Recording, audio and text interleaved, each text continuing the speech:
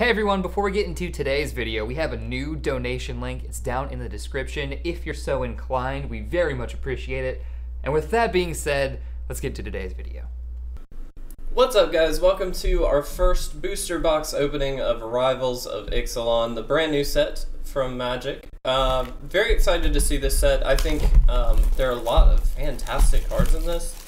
Really though, the flavor is what makes it for me. I think overall the set will be a fun draft set. I think it'll be fun to play with and things like that, but I don't think it's going to be like super incredible. Does that make sense? We'll see. Hopefully I'm wrong though, because I do want to see a more interesting standard, and I think, which we'll talk about throughout this video, the ban that just happened may mix things up a bit. So let's get right into it though. Hopefully we get some really cool pulls. I really like the flip lands in this set. We're not going to talk too much about commons or anything like that.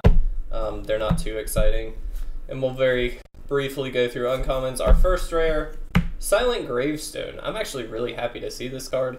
And the City's Blessing token. I really like this card. This is perfect for graveyard hate outside of standard and potentially in standard. We also did get a foil plains.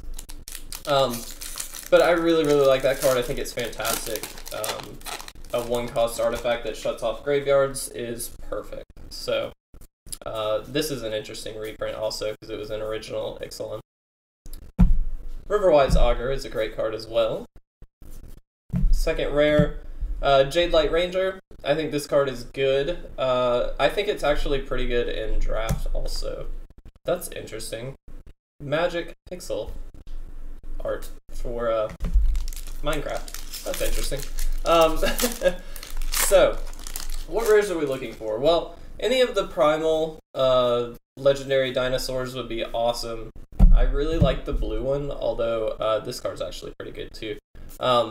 I don't think it's very good. Champion of Dusk is our next rare. I really like the blue one though. I just think it's a really sweet card. It's the perfect control card, albeit a bit too expensive. But it's a good finisher. This negate art, by the way, is absolutely fantastic. I love that. Who's that by, actually? Magali Villeneuve. I might be incorrectly pronouncing that. I most likely am. Atsakan Seer again, and our rare. Here we go. This is one of the cards I was hoping to pull, Alenda the Dusk Rose. There's a lot of sort of hype around her because she is fantastic. She's great. They used her, I believe, in the Command Zone podcast. They did a commander deck with her, which gets a little awkward with her ability because she kind of has to go to the graveyard, which isn't necessarily a bad thing, but it just makes it a little awkward. Flip card. Alright. Our first of the flip lands, this is Storm the Vault. This is the one that turns into Tolarian Academy, which I really like Tolarian Academy, so I'm happy to see that. This is not my favorite of that land cycle. I particularly enjoy the green-black land, and I don't remember the name of it. But it's actually really fantastic. I think it's basically reanimate that you can repeat, which I think is awesome. Our next rare, Direfleet Daredevil. This is great in draft. It's not a bomb necessarily, but it's a really efficient just red creature spell, which is fantastic. I think what's difficult with these standard sets though is they're just not all that exciting for me anymore. Like, this card is great, I think, and I think Merfolk will definitely come back. Oh, here we go. Primal Tide. This is why I really like this card. It can't be countered. You have no maximum hand size. Anytime an opponent casts a non-creature spell, you get to draw a card, which basically means if they try and remove it, they have to let you draw a card. And then you always have the option to discard 3 and basically bounce it, or excuse me, blink it, not bounce it. So you can essentially just bring it back if they try and kill it. Probably once or twice max, because obviously you have to discard 3 cards to make that happen. But I do think it's a powerful ability. Our next rare, wow, the Primal Storm. This is another really good one. A bomb rare for sure. And limited foil card there, Thrashing Brontodon. The flavor in this set really is what makes it for me though. Like, I don't think the cards are all that exciting. A few of them are, but really it's just the art and the lore. Wow. Okay, we got 2 of the Primal Tide, almost back to back. That's interesting. Primal Calamity is awesome. He is super sweet.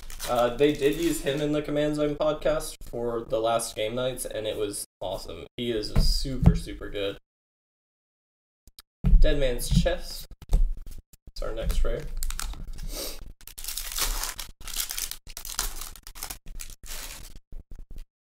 Let's see.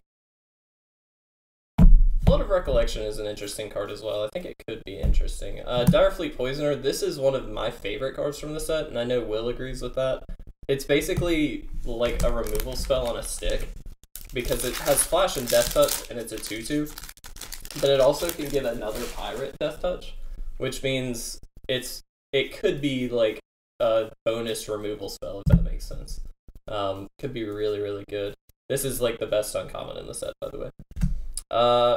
This is, I think, not a very good card. I don't particularly like that. I think it's a decent mana sink late game in draft or something like that, maybe, but it's just not very exciting. Blazing Hope is an interesting card, I think.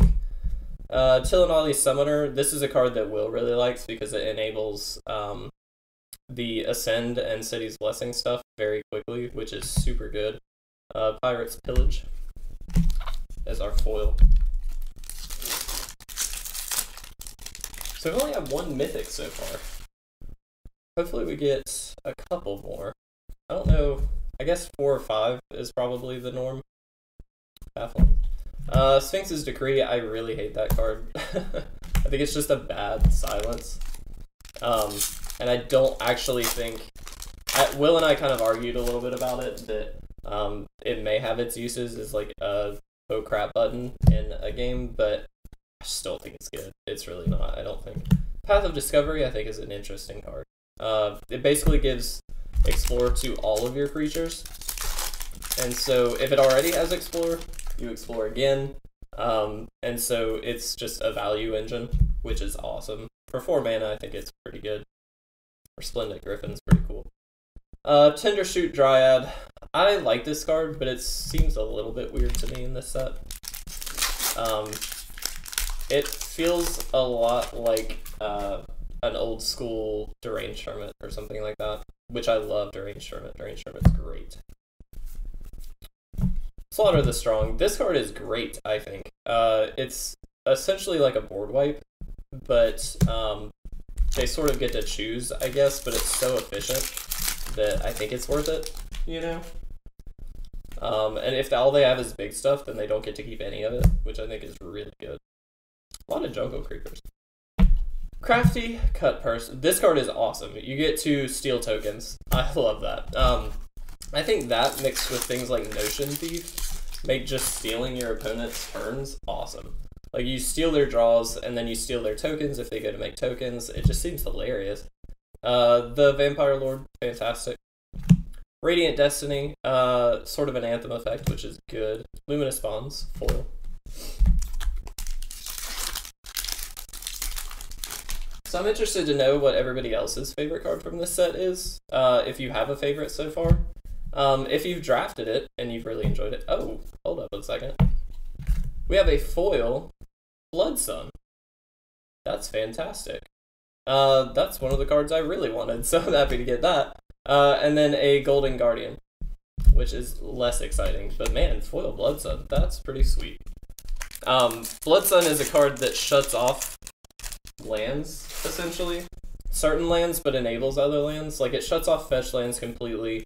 So we are thinking we might see it in Modern. But it also, we have a World Shaper, by the way. But it also enables a lot of older lands. And even some newer ones, like bounce lands and things like that. Those just now come into play, and they count for 2, which is awesome. But I think it also enables a lot of old, like, Weatherlight lands, which are really, really insane. Seafloor Oracle, by the way. So you can actually get some really, really cool value out of that, while also shutting off the opponent's stuff, which is kind of insane. It makes for a really good hate/enable card, which I think is cool. There we go. Tyrant of Orazka. I can't pronounce these names, guys. I'm so sorry. But yeah, this is the legendary Merfolk, our second mythic, if I'm not mistaken.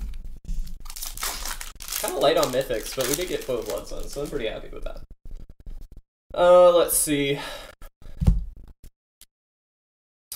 Release to the Wind. This card is interesting. We kind of labeled it as a trap card in our set review, just because for new players, they might look at it and think, oh, well, I need to, you know, bounce my thing to protect it, or, excuse me, bounce the opponent's thing just to, like, get tempo plays, and certainly you can do that, but that's not really what it's for. Silverclad Frostons, by the way. Is that rare? What I think it's really good at is enabling your deck to work efficiently, so it protects a spell for you, but it also can enable combos in a way that basically protects them really, really well, which I think is kind of interesting. Protean Raider. So, as an example, we'll use a combo that most people know about, Kiki Jiki, or Splinter Twin with Deceiver X Arc and Pestermite. Say you have a Pestermite, but you don't have Splinter Twin or anything yet.